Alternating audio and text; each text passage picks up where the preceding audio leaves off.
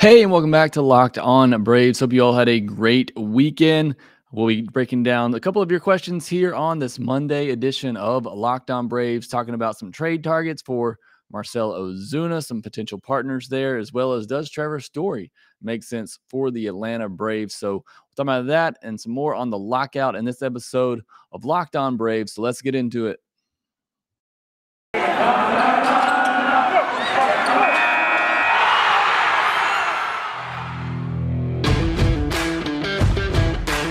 Hey, this is Stacey Gotsoulias, DC Lundberg, Ryan Finkelstein, Taylor Blake Ward, host of Locked On Yankees, Locked On Mariners, Locked On Mets, Locked On Angels, and you're listening to Locked On Braves. Locked On Braves, Locked On Braves, part of the Locked On Podcast Network.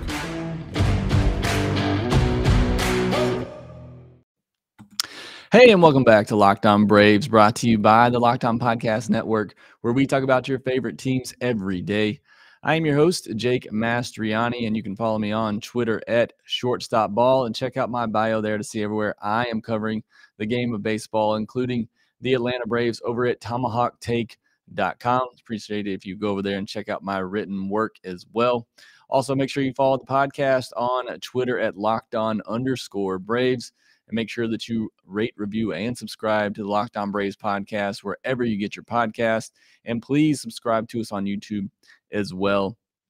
And I mentioned the Twitter thing. Please go out there and follow us on Twitter if you're not already. I would like to see that follower count get up. I think we're almost at about 400 followers, and I know a lot more than that listen to this podcast because I see the download numbers. So please, if you do enjoy the podcast, please go follow us on Twitter. Trying to be much more interactive there, especially during this lockout. I'll be asking some topics that you want to hear on the podcast, kind of letting you control the topics on the podcast right now, which is going to be the case on today's episode, and which was partly the case on Friday's episode as well. So if you're not, please go follow us on Twitter. Really want to get that Twitter follower count up so that we can have more engagement there and so that you can be more a part of the podcast as well. So please go follow us on Twitter. I really would appreciate it. And as always, thanks for making Locked On Braves your first listen each and every day. We post episodes daily, 5 days a week, Monday through Friday, and we are free and available on all platforms. Like I said, today I'm going to be taking some more of your questions from Twitter. Sent out a question Monday morning on Twitter asking what you wanted to talk about today because we are in a lockout. There's not a ton to talk about. And so we're going to be talking about some potential trade partners for Marcell Ozuna. We're going to be looking at whether or not Trevor Story is a fit and what the future is with Dansby Swanson as well in connection with that idea. And then we'll give a little bit of update on the lockout. Not much to talk about there. And I'm going to talk about some plans I have for the rest of the week on the podcast. So a lot to get into. Very exciting episode here, I think. Let's just start with the Marcell Ozuna topic because it is one I'm very passionate about. As you heard when the news broke that Major League Baseball only suspended him for 20 games and suspended him retroactively. Not very happy about that. I believe it's put the Braves in a very difficult situation. I think their best scenario right now is to trade him. But who can they trade him to? Who is going to be willing, to take that on? Not only is it a bad contract money-wise at this point, in my opinion, he's set to make $18 million, over the next couple of years here. But then, you also just have kind of a plague in the clubhouse, essentially, with what Ozuna has gone through. So this question came from SID Jacob, YACOB on Twitter, asking possible trade scenario, or I'm sorry, this one came from Bowtie on Twitter, said possible trades for Ozuna. So I believe the Braves will try to trade Ozuna again. I think this is the best scenario for Alex Anthopoulos would be to trade him because your other options are to play him or cut him. And you cut him, you have to pay him his $53 million. We've already been over all of these scenarios. So the best of that is obviously to try and trade him, see if they can, get rid of some of that money, save some money on that contract. It's not going to be pretty. I mean, if you're thinking you're going to trade Ozuna and save $53 million and get a prospect in return, that is not happening. Let me just go ahead and make that clear. That is not happening. This will not be a pretty trade if it happens. This will essentially be a salary dump. And not only that, the Braves will probably have to tie a prospect to it. This will essentially be a team that wants to buy prospects, that's willing to eat some of Marcell Ozuna's money in order to buy prospects. Now, we just saw a similar trade, albeit not a similar situation, where the Milwaukee Brewers traded Jackie Bradley Jr. into pretty solid prospects in David Hamilton and Alex Beneas. Beneas was just a recent third-round pick to the Boston Red Sox for Hunter Renfroe. And the Red Sox essentially spent $10 million to get two pretty solid prospects, two prospects that were in the Brewers' top 30. So it's going to have to be a deal like that where you can find a team that's willing to spend a little bit of money in order to buy some prospects. And I don't expect it to be a lot. I don't see a team spending $20 million in order to do that with Marcell Ozuna. Now, at the same time, you may have a team, again, I believe Marcell Ozuna deserves a second chance. Whether or not that's in baseball, I don't know. That's up for debate, but I feel like he will at least get a second chance somewhere. Somebody will let him play. I do not think it will be the Atlanta Braves, but I do believe there's somebody out there that will give him a second chance. And again, this guy was an MVP finalist in 2020. I mean, there is potential there for him to be a good player. You take everything off the field, out of the equation, Marcell Ozuna can still be a very good player for somebody. I just do not think it will be the Atlanta Braves, nor do I think it should be the Atlanta Braves. So you may find a team that's willing to take on that risk of the baggage that comes along with Ozuna right now in order to try to get some production out of him. Again, I still don't think the Braves can trade, or there's a team that will trade for him with that in mind. They know the situation the Braves is in. It's a terrible situation because they know the Braves just want to dump this player, to be rid of him and as much money as they can save in the process. So teams know that. But, I mean, there are teams that will trade for him. They will put him in their outfield or at their DH spot and see what he can do, if he can, still play, if he's still that MVP caliber player that he was in 2020. So there may be some teams like that out there that will take on a little bit more of the contract because they will play him and they're okay playing him. Not all teams will be like that. You'll have some teams that potentially, hopefully, for the Braves' sake, that will just trade him in order to buy prospects and then cut him and just, eat, 10, 15, 20 million, where the Braves will have to eat, 30 million of that contract, which is better than eating 53. Because like I say, I don't think he can play for the Braves. So I think their two options are you either cut him paying 53 million or try and trade him and save, 10, 15, 20 million. I think is probably the most they'd be able to save in that type of deal. So, looking around at teams that could possibly fit, I think you have to be looking for a team that has the money, obviously, to trade for a player like this. The Red Sox are a big market team. They were willing to spend $10 million in order to get some prospects to help build their system. They were able to do that. The Cubs are one team that I looked at as a team that has money. They're also somewhat in a rebuild. They may be looking to buy some prospects, and they could take on 10, 15, $20 million of Ozuna's contract, but then you have to give the Cubs, a couple of pretty decent prospects. Now, is that worth it? I don't know what the prospects are like. I don't even really want to speculate on that. But like I just said, the Brewers just had to attach two top 30 prospects to Jackie Bradley Jr. and the $10 million that he was owed for Hunter Renfroe, who is a pretty solid outfielder in himself. So, you're looking at that type of deal, maybe not two elite level prospects, but two really solid prospects that will help deepen a farm system. I think that's what you're looking at. So the Cubs were one team that I thought about. The Rockies were another team that I thought of originally as a team that, could maybe they don't have all the finances in the world, but I think they're a team that could take on Ozuna, maybe send some money, or the Braves would send money to the Rockies, obviously, but maybe get Ozuna and the Braves pay down some of his contract, so you're only paying him, $10 million a year or something like that, maybe even less.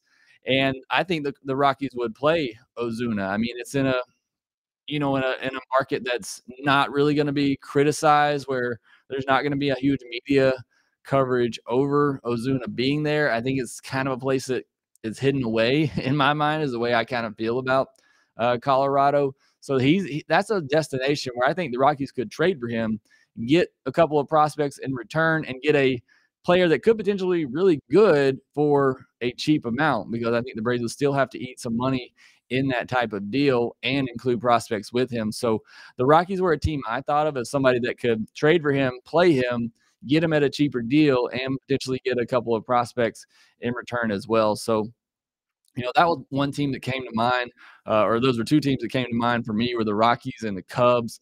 There are other teams out there that fit, that may not, Braves may not be able to get the better deal. I think those are two teams where the Braves could likely get the best potential deal, because I think the Cubs could take on some money and obviously want some prospects as they try to turn things around.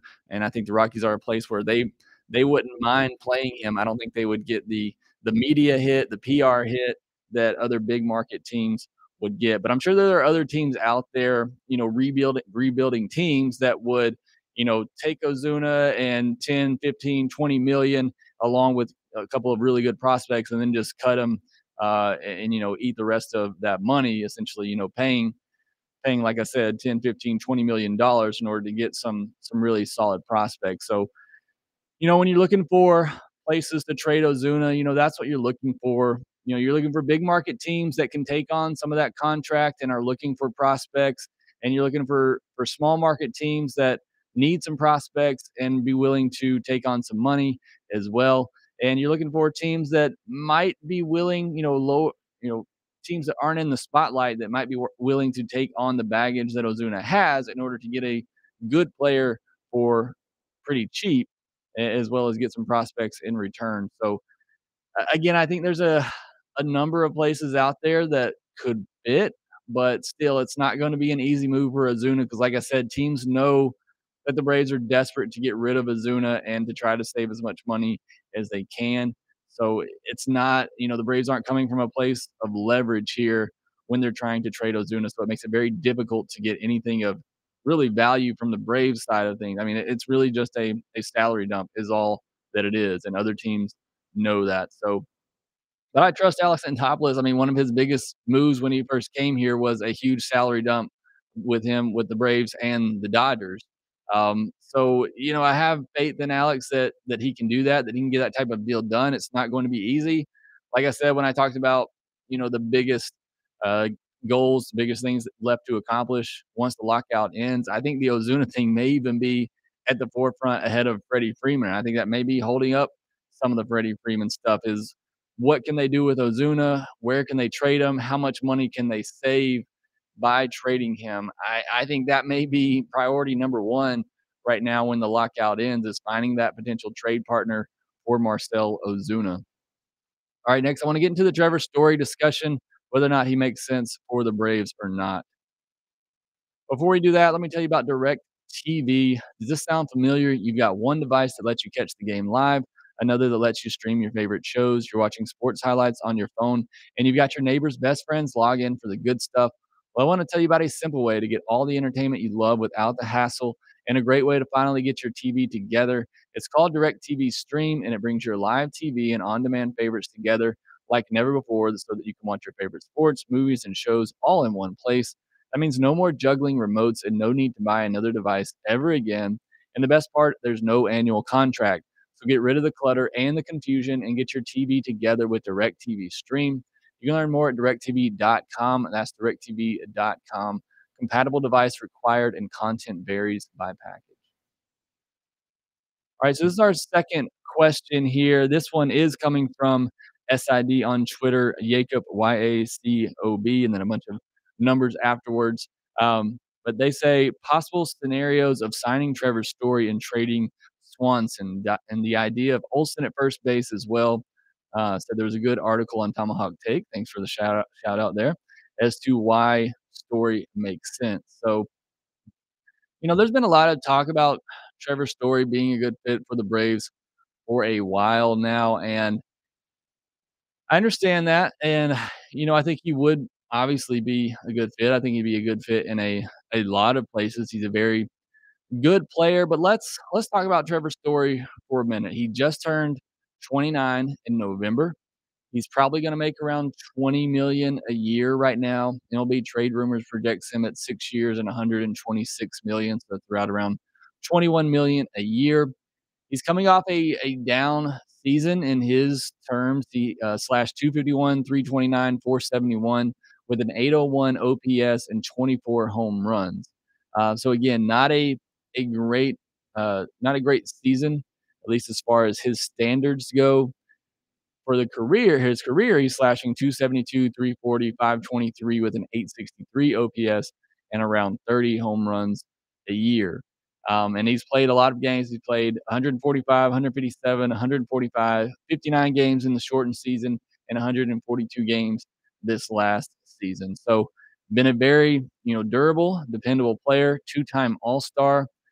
One thing people always look at when you're talking about players who came up with the Rockies, players that have played in Colorado for a long time, is you look at their home road splits, and they are very drastic when you look at Trevor Story. At home, he's slashing 303, 369, 603 with a 972 OPS, while on the road, he's slashing 241, 310, 442 with a 752 OPS. So very drastic, numbers there. Obviously that was a lot of talk with Nolan Arenado as well, and he has done okay in St. Louis. I believe Trevor Story will be fine outside of Colorado. I think he'll still be a very, very good player, an all-star caliber player. Obviously, he's great. The metrics say he's great defensively. I honestly have not, watched him enough on a daily basis to know how great he is defensively. I don't put a lot of stock in defensive metrics. I know some out there are big believers of them. I believe you have to watch a player on a daily basis to know how great they are defensively because, again, you look at the metrics for Dansby Swanson and they average defender. I watch Dansby Swanson every day. He is not a below average defender. I can certainly tell you that. So I don't put a lot of stock in defensive metrics, but everything I read, hear, see on Trevor Story will tell you he's a Gold Glove, caliber type shortstop. So again, a very good hitter, a very good defender, just turned 29, going to be making around 20 million a year. That's what Trevor Story is. Now, again, I don't really want to compare him to Dansby Swanson, but and that's kind of what the question is and what we're doing here. So you look at Dansby Swanson, he's about to turn 28 here pretty soon, projected to make around $10 million in his final season of arbitration before becoming a free agent. This past season, he slashed 248, 311, 449 with a 760 OPS and 27 home runs. So not that worse of a year offensively than what Trevor Story put up. And, like I said, the metrics defensively don't look great for Dansby Swanson, but again, I think any Braves fan that watches him knows how good he is defensively. But if you're just comparing the two, obviously Trevor Story is the better player, the better overall player. Now he is a year older. He's going to cost $10 million more a year. Is that worth the potential upgrade there? And, I guess the flip side of that is you could get something in return for Dansby. What are you going to get in return for Dansby that's going to be that valuable? And I love Dansby Swanson. Anybody who's listened to the podcast knows I love Dansby Swanson. I think he's a great leader, great teammate. I think he's a winner. I mean, the Braves just won a World Series with him at shortstop as your infield defensive leader. So I think he's a winning type player. But you're not going to get much in return for Dansby Swanson, a player in his last year of arbitration before becoming a free agent. The return in trading him is just not going to be anything significant. So it really comes down to, are the Braves really going to sign Trevor Story for $20 million a year, $21, $22 million a year spend, 10 more million on Trevor Story? Is he worth that much more than Dansby Swanson? I don't know. That's a tough decision. Just knowing where the Braves are with Freddie Freeman and how they don't love to spend a lot on free agents, I just don't see that happening. What I will say is if a Trevor Story deal happens, you could see a 1-year deal. Alex Anthopoulos loves these 1-year deals. Trevor Story's coming off a down year. If for some reason, he wanted to take a 1-year deal to try to reestablish his market and then hit free agency next year, he'd still be 30. So, I mean, he would still, probably be able to get a 5-6 year deal.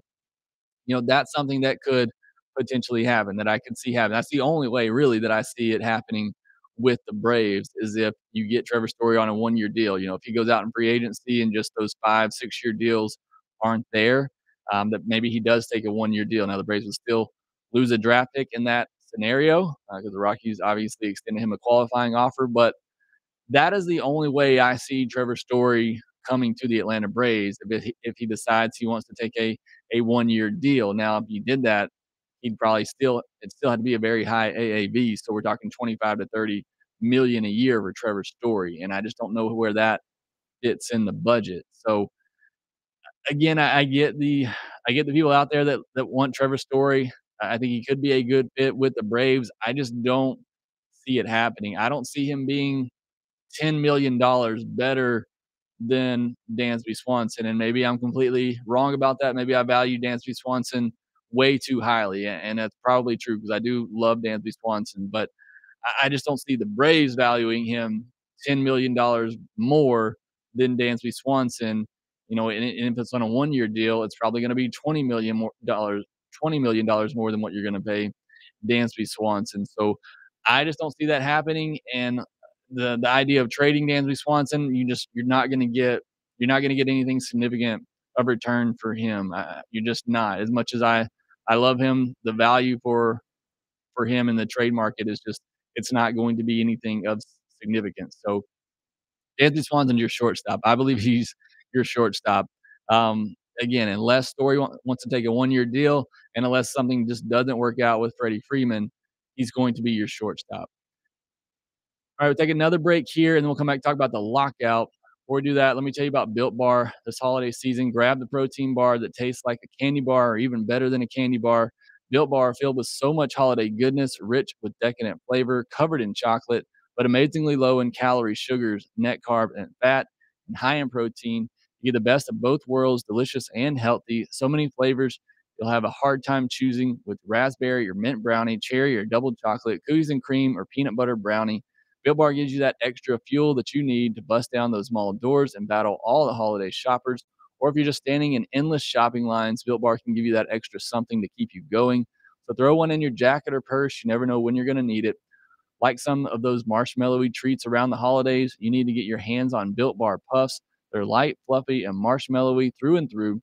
Different flavors, all covered in chocolate. Tastes so good, you won't believe that they're filled with protein. Go to built.com, use promo code LOCKED15 and get 15% off your order. Again, that's LOCKED15 at built.com for 15% off. All right, some of you may hear the thunder in the background here. I'm going to try and wrap this up quickly before I lose power. My lights are starting to flicker here on Monday morning in Birmingham, Alabama. So if you're listening in Atlanta, there's a storm coming your way. But not much movement on the lockout over the weekend. One thing that I found interesting from Rob Manfred is that he said any rules changes are pretty much off the table at this point, meaning the discussions are all about money. And it kind of already had talked about that, alluded to that. We know that it's all about money for both sides. But it was interesting to hear him say, any type of rule changes, pitch clock, anything of that they've been testing out in different leagues is seemingly off the table at the moment, which makes me think is the DH off the table at the moment. I would not think so. I would not think that would be included in any kind of rules discussions. It seems pretty clear the DH is probably going to happen, but I thought I would throw that out there. I would kind of like to see the DH not come to the National League, especially the Braves have some pretty good hitters, hitting pitchers at the moment, but I still think that's probably coming. But kind of interesting to hear Rob Manfred admit that in a press conference that any rules changes are off the table, meaning they're basically just focusing on the economics of the game right now in the finances. And I got a great suggestion. I'll make sure I get this name right on Twitter. Asked, what you wanted to talk about over this lockout. And Austin Webb on Twitter at Austin Matthews said, comparing the players for each position between the 95 championship Braves team and the 2021 group. I definitely want to do that. Somebody who grew up in the 90s, and I was young when the 95 championship happened, but I certainly remember the players of that team and have, watched replays of it since then. So I think that's going to be a cool idea, something I'm going to start doing the rest of the week and maybe into next week as well. May also have a very cool guest for you either later this week or early next week. Hoping to have somebody on that I know you will really enjoy. But appreciate that suggestion there for Austin. I think I'm definitely going to do that the rest of the week, comparing that 95 team to the 2021 team for the Braves. That will do it for this episode of Locked On Braves. Be sure to follow us on Twitter at LockedOn_Braves. Follow me at Shortstop Ball. Please continue to send in any questions, suggestions for the show that you want to hear talked about, and I'll make sure to include those. And there goes another lightning strike. So we are going to get out here. Make sure you subscribe to the Locked On Braves podcast, wherever you get your podcast, and we will talk to you next time.